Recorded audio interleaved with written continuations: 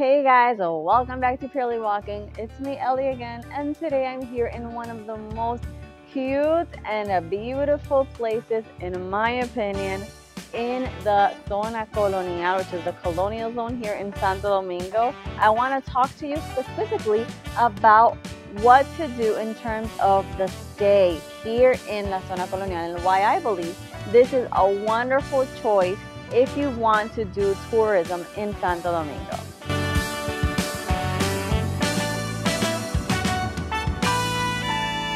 So this place, or this little street that I'm actually in, is called Regina's Alleyway, or Callejón de Regina, here in Zona Colonial.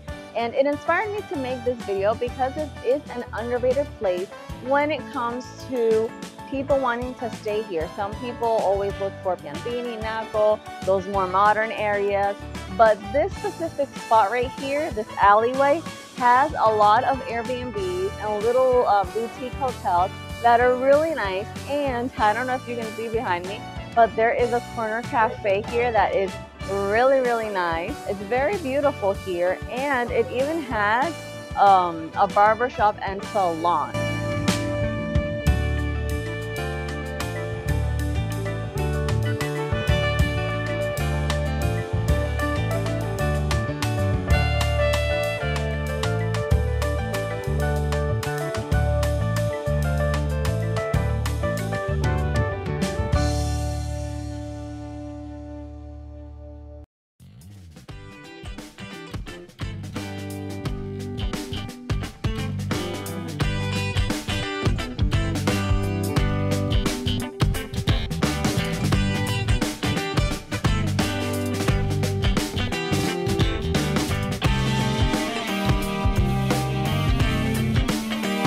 I actually saw the other day there was a property for sale here, and I was like, oh my goodness, I need the money to buy something here, because I'm sure that it's a very good spot to put an Airbnb in if you want to invest.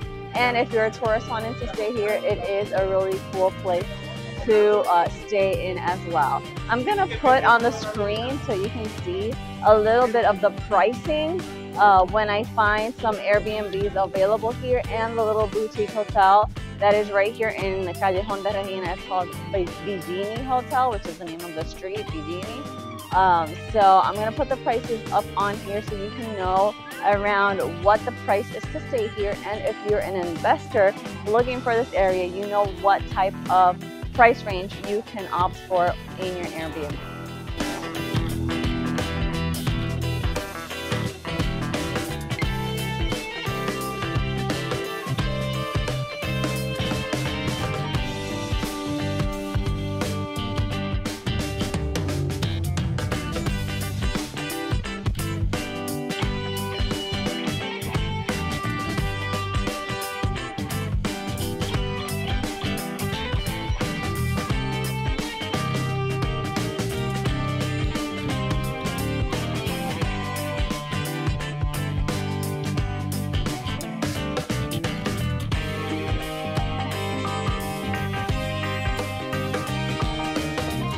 Another good choice when it comes to looking for somewhere to stay is Gazcue. This is one of the oldest sectors in the city because it is in fact right next to Zona Colonial. It does have those traditional old homes, and it is really nice and tranquil, as you can see by the streets that I'm driving by. Something that I did forget to say when I was in Zona Colonial back there was the fact that it's also really close to the Malecón, which is very nice. It's right next to like the Oceanside streets, and also it is right next to a lot of culinary options, just nice restaurants and places to go at night as well. So it just so happens that Gazcue is where the Palacio Nacional is, which is like the White House here, like where the president works and stuff. Also, another really interesting thing is that we have the most expensive university here in Gazcue, which is Unibe. So you can actually, if you want to invest here, you can have an Airbnb for students and rent them out in dollars, which would be a really good return on investment. So Gazcue, it is a really cool place. I really enjoy the fact that it is like a more chillax place as well, more traditional, old school There are more modern buildings. The old houses are being torn down, as you can tell behind me. This is a modern building that was built recently.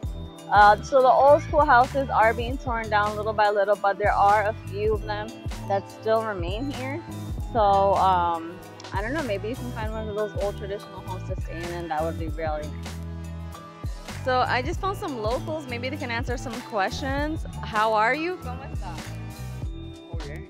What do you like about living here in Gazcue? What would you say it's like? Bueno, hasta ahora hay cierta tranquilidad. Tranquilidad. La gente se maneja bien, más o menos. How much can I rent a 2-bedroom apartment here in Gazcue?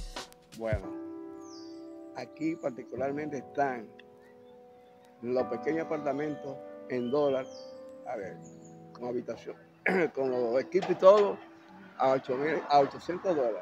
What would you say it's like in terms of safety here in Gazcue?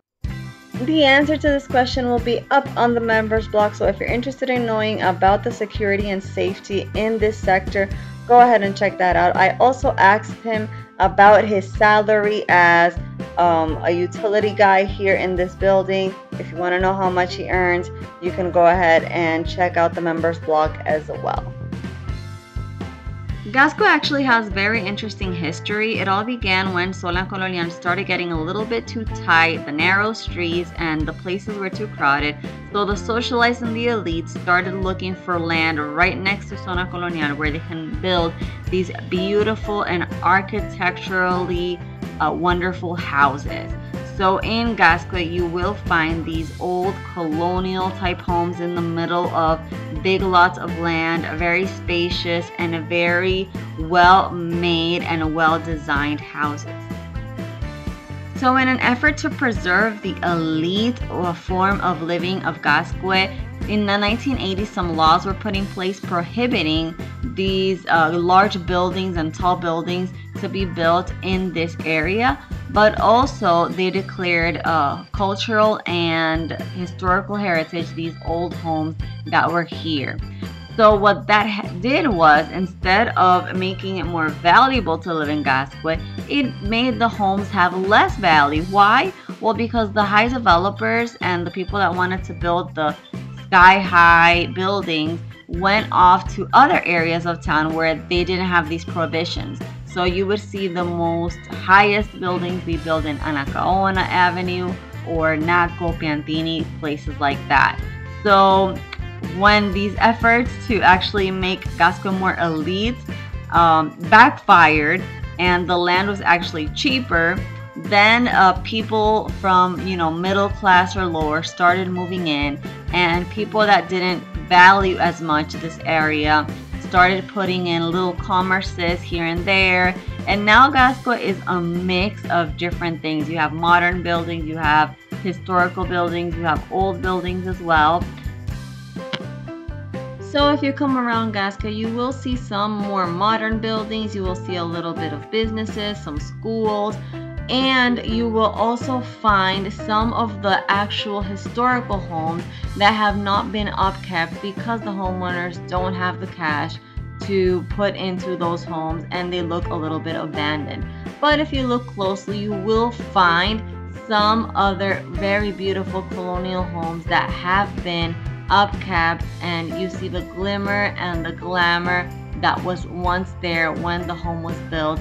So there are a few stately and beautiful homes here in Gazcue that remain.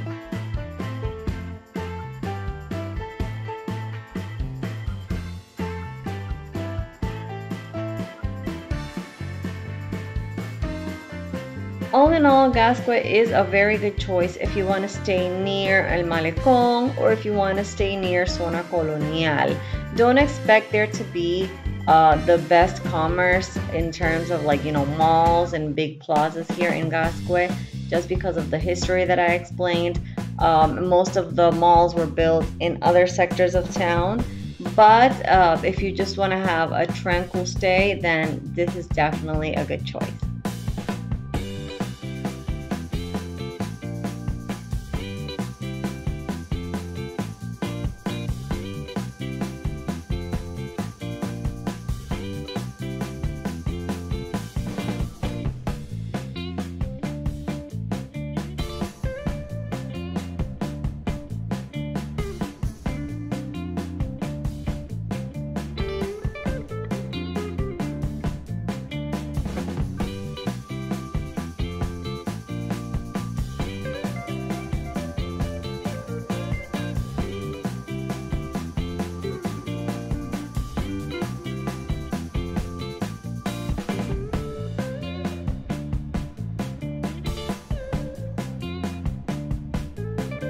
Alrighty guys, I'm gonna leave you here. I hope you enjoyed this video, and please don't forget to subscribe to my channel if you haven't already.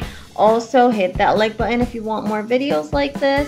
This is me signing out, and I'll see you in my next video. Bye guys.